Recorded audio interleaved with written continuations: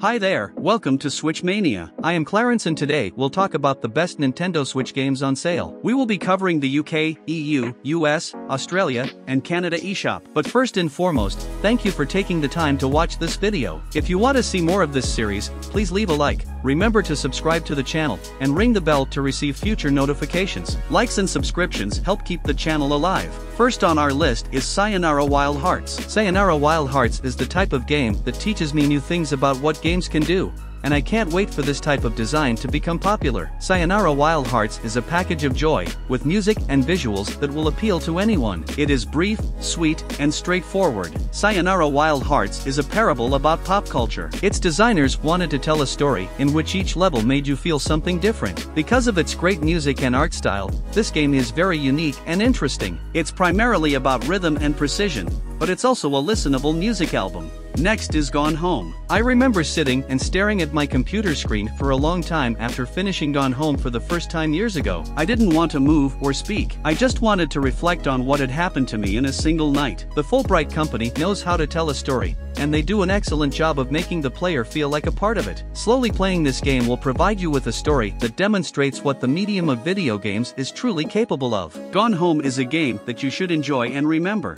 Next is Florence. Florence is a must-play if you want a story about the joys and challenges of love, as well as everything that goes with it, that will make you feel deeply and connect with the characters. Because of how simple it is to play, how beautiful the art is, and how powerful the music is, anyone can pick it up and feel like they're a part of Florence and Krish's story. It's a happy story with some sad parts, but it ends with a wonderful message of hope for the future. With a playtime of 45 minutes to an hour, this is a great game to show your family to demonstrate how games can be used to creatively tell a story about becoming an adult. Next is ESCHATOS. ESCHATOS is a fantastic shoot-'em-up game on its own, but when you combine it with Judgment Silversword, Cardinal Sins, and all of the other modes and features included in this package, you have a game that is extremely easy to recommend. If you do everything ESCHATOS has to offer, you'll be busy for hours. Even though there was little doubt, this Switch version of the game works flawlessly. Another excellent shoot-'em-up game for the system that even newcomers to the genre may enjoy. ESCHATOS is already one of the best shoot-'em-up games for the Nintendo Switch. I'm hoping that some of the issues with Tate Mode's performance can be resolved, as that is my main complaint about this release. Aside from that, ESCHATOS is a fantastic experience that all genre fans should try. I'm hoping for a physical release in the near future. Next is Azure Striker Gunvolt 3. Azure Striker Gunvolt 3 successfully concludes the trilogy by raising the stakes in all the right places. It introduces new game mechanics to keep things interesting while reimagining and expanding on what first drew fans to the series. This appears to be the culmination of Inti Create's many years of hard work. It's a true work of art that combines a vintage aesthetic with modern technology. If this is the final Gunvolt game, I can rest assured that the Azure Striker went out with a big blue bang. Overall, Azure Striker Gunvolt 3 was a fantastic game for me. Even though it does not provide the perfect experience for fans, it is still one of the best in recent years. It's a game with a rich story, stunning graphics and sounds, and fast-paced, action-packed battles. There are some really exciting things to look forward to if you enjoy the series. Even if you aren't, this is a platformer game that you should own if you enjoy them. Next is Bloodstained, Curse of the Moon. Beautiful pixel art, good music, well-planned levels, and multiple endings make you want to play it again and again. What is already a fantastic Castlevania game could have been improved with a few more levels and possibly more modern controls. Curse of the Moon is a fun throwback to the old Castlevania games, and it's well worth the admission price if you missed those games. If you couldn't stand the first 3 Castlevania games, Curse might not be for you, but I'm willing to bet there are some systems in place that you'll enjoy. Bloodstained Curse of the Moon is much more than a retro-themed minigame. It draws inspiration from the classic Castlevania NES games and adds many quality-of-life improvements to the nostalgic 8-bit gameplay. Next is Bloodstained, Curse of the Moon 2. Bloodstained Curse of the Moon 2 is an excellent sequel to the first, and I'm glad Koji Igarashi and Inti Creates decided to create it. It's a fun retro-inspired game with an interesting co-op mode and a fantastic new cast of playable characters. Bloodstained Curse of the Moon 2 has many of the same positive aspects as the first game, with just enough new content to justify its existence. All of the good things about its predecessor remain, and it's even more strange and original. The classic Castlevania 3-inspired recipe still works, and genre fans will appreciate the retro-stiff but tight and satisfying controls. Again, Inti Creates did an excellent job. Next is Azure Striker Gunvolt Striker Pack. The Azure Striker Gunvolt Striker Pack contains the pinnacle of what Inti Creates has created thus far. By far the more interesting of the two is the sequel. It has a lot more content and is much more visually appealing. The action is extremely addictive, and the game is tight and simple to learn. It's difficult to stop playing the game because it's so entertaining. They're both excellent examples of the run-and-gun genre, so it's difficult to find major flaws in either. The fact that they are available for the Nintendo Switch simply means that you do not have to play them at home. Next is Gunvolt Chronicles Luminous Avenger IX. Gunvolt Chronicles Luminous Avenger IX is an excellent 2D action game. It's a great example of how 2D action should be done, from the way it looks to how fast it moves. Gunvolt Chronicles Luminous Avenger IX was fantastic. Despite its short length, the game is the best in the series due to changes in gameplay. It's clear that the developers prioritized speed and getting to the fun stuff as soon as possible. As a result, the game flows well and makes you want to go back and improve in some stages. The way the levels are designed and the game is played results in an intense 8.5 hours. Next is Blaster Master 02. Blaster Master 02 is a vast improvement over the original. Everything here is superior to it, to the point where it is no longer required. The plot thickens, and there are actual cutscenes with beautiful pixel art in the style of the NES. There is a cast of friendly, strange aliens who talk funny to their sidekicks and drive their own vehicles. Even those who complete the game can receive a different ending. Some may be disappointed that this is a level-based game rather than the original, but Inti Creates made a much more exciting game by focusing on the strength of the mechanics and the flow of the action. Blaster Master 02 is one of the better 2D action games available for the Nintendo Switch. Next is Blaster Master 03. Blaster Master 03 concludes the modern take on the Blaster Master story, and it does everything necessary to provide you with a high-octane, satisfying retro platforming experience. The Dark World mechanic adds a nice extra layer to the overall design, and the game's familiar parts are as polished as ever. Inti Creates could have stopped with the first Blaster Master 0 and been satisfied,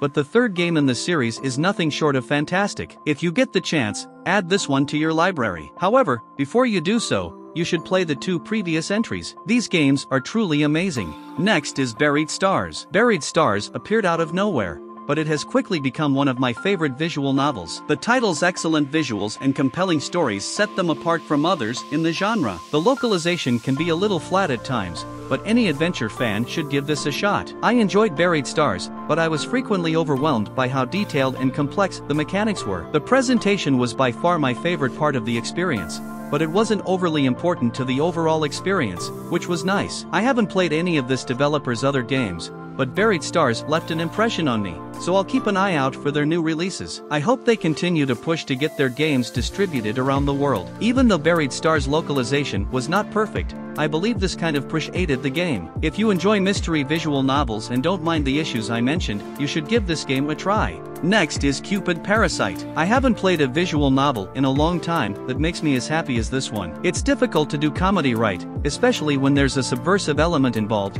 but Cupid Parasite never disappoints. It tells a great story and backs it up with great style and verve in between the funny parts. This is one of Otomate's best works. Cupid Parasite is one of the most unique Otome games I've ever encountered. From the second game to the fourth, I was on the edge of my seat, waiting to see what would happen next. Its amusing romance kept me awake until the early hours of the morning, and I haven't felt this strongly about a game in a long time. Aside from the broken roots, the translation work is good, and I'm looking forward to the developer fixing the current bugs. Next is Dreamscaper. Dreamscaper is a heartfelt and engaging roguelike. Because it has a gameplay loop that is meant to drive a deeper story, the game may be one of the few examples of synergy in the genre. Dreamscaper frequently punches above its weight thanks to its clever upgrade system and heavy, acrobatic combat. This one is for those who get lost in games with endless loops. Dreamscaper is a game with numerous parts that do not all fit together. It combines Hades and Persona 5's great gameplay loops, but it puts them in a slice-of-life package that doesn't quite fit them. Dreamscaper is a great roguelike that fans of the genre should check out,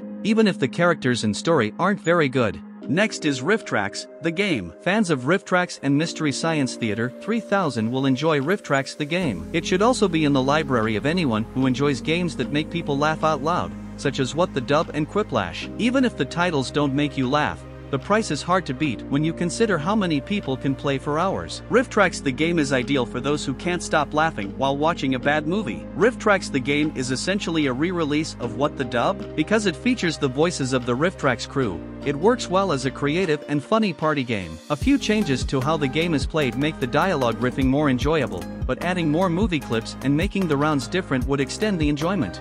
Next is What the Dub. What the Dub is a fun party game that allows everyone to show off their sense of humor. It's obvious where the game's ideas came from, but that doesn't matter because there's plenty of room for games with fresh perspectives. Even though there isn't much variety, the low price compensates. What the Dub is a fun game to play with your friends even when playing online. What the Dub is a great little party game in the style of the Jackbox games, and it will be played a lot at my house because I like it so much. Next is Pocky and Rocky Reshrined. Tango Project has saved the best for last with this third remake of an old 16-bit Natsum game. Rocky and Pocky Reshrined expands, improves almost every aspect of the original Pocky and Rocky, which was already a fantastic run-and-gun experience. With its beautiful graphics, deep gameplay, and a cast of interesting characters, Reshrined outperforms its predecessor. It also introduces a new generation of players to a core game that is just as enjoyable to play today as it was 30 years ago. Pocky and Rocky Reshrined is an excellent Nintendo Switch run-and-gun shooter. It is one of the best Nintendo Switch games this year. It's entertaining to play and looks great on the Nintendo Switch's OLED screen,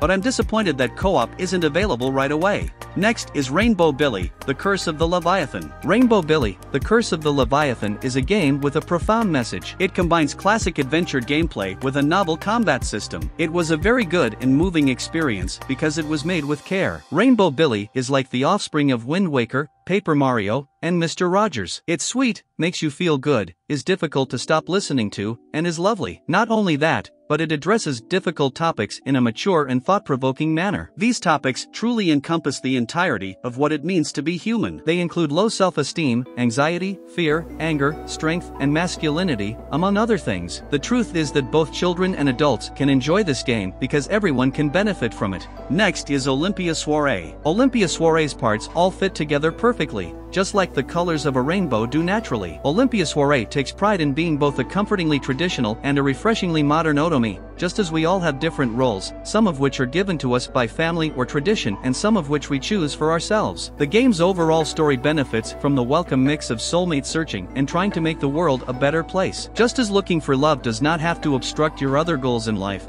focusing on romance does not have to obstruct a good story. Olympia Soirée is the best example of why a game's focus on romance or being a game for women should never be used to dismiss it. Next is Undernauts, Labyrinth of Yomi. Undernauts dungeon crawling is enjoyable, but it's the story that will entice crawler fans and those who have never played one before. Undernauts Labyrinth of Yomi is one of Experience's best games, and it deserves to be recognized outside of the DRPG genre. Its commentary on capitalism is thoughtful, pointed, and purposefully blunt, and it takes place in one of the most unique and interesting video game settings. When we think of Halloween and all the scary games that go with it, we don't often think of dungeon crawlers. After all, the crawler doesn't have any violent action or jump scares. There are far too many twists and turns for that. But horror can be much more than jump scares and violent action, as Undernauts demonstrates. Strong atmosphere, challenging combat, and Experience incorporate its mastery of the genre combined to create something nearly impossible to put down. Next is Alien Isolation. Alien Isolation is a heartfelt game that works flawlessly on the Nintendo Switch. The game exemplifies what third-party developers and studios that port games are capable of. If you haven't already, now is the time to play Alien Isolation. If you've been waiting for it to come out on Switch, you should definitely get it if you want to be terrified by a game with excellent graphics and thrilling moments. Alien Isolation is a near-perfect work of survival horror. It is difficult to play, but it exudes style and class. It looks and feels exactly like the original 1979 film and is still a lot of fun. Thanks to some magic, the game works just as well, if not better, on Switch. It is one of the platform's best ports to date. Next is ABZÜ. ABZÜ is an excellent game for those who enjoy casual adventures such as going for a walk in the woods. The dreamlike graphics, hypnotic orchestral score, and purposefully slow pace immerse the player in this alien world. ABZÜ is an excellent game for Switch owners looking for something a little less intense. It's not about winning, but about the journey you take to get there. ABZÜ is a brief but intensely beautiful experience. Its message can be interpreted in a variety of ways, and it says a lot without saying a single word. Although Journey was clearly influenced by other songs, the title retains its own unique style. Next is Demon Turf, Neon Splash. Neon Splash is an excellent follow-up to Demon Turf, a highly stylized 3D platformer. It builds on the best elements of the first game. By removing the annoying combat, it becomes a pure platforming game that is short but great. Overall, Demon Turf Neon Splash is a far superior game to its predecessor. This is because the game's tedious combat has been removed entirely. Not only that, but the experience feels more focused and streamlined without a hub world or required collectibles. This is Demon Turf at its finest, and I hope that a true sequel will provide us with more of the same in the future.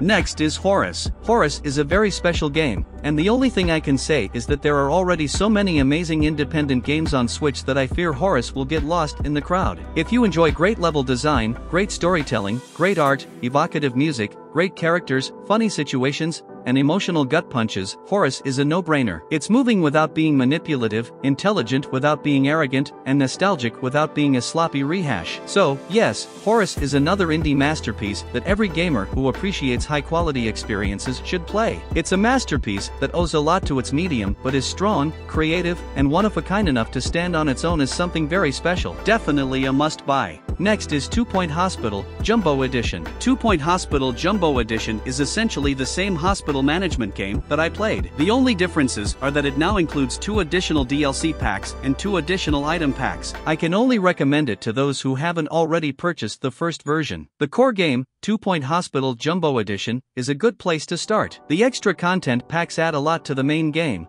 but they don't make it too difficult for newcomers to 2 Point Hospital. Even if the controls on other platforms are a little awkward, the game is still good and worth getting. Next is The Last Friend. To be honest, The Last Friend is more like every last friend. So many dogs need to be saved, and each one is as adorable as the last. Every new friend is a new team member who can be used to take out multiple tough enemies at once. It's just so much fun to see how happy the dogs are when they're rescued and how many people you can get out on the street to help you fight. It's just a fun game, especially for dog lovers looking for a new reason to battle through difficult waves of enemies in order to save the world. Overall, every dog lover at the Stonebot just demonstrated how wonderful man's best friend truly is. Almost every aspect of this game demonstrates love and care, which will stick with me for a long time. And last, but not the least, Boomerang X. Boomerang X is a 3D action game with a diamond-like shine. Despite the lack of beautiful cutscenes or clever lines of dialogue, the game's action never ceases to amaze. The lightning-fast action complements the stellar Boomerang's operation perfectly. For fans of the genre, Boomerang X is a lot of fun from start to finish. Boomerang X is an excellent example of something brief and to the point. It's a small game with a hazy, enigmatic story, dynamic combat, tough enemies, and a lot of satisfaction when you win the final wave. Boomerang X is one of the most enjoyable independent games I've ever played. I had to put my abilities to the test while dealing with some sluggishness.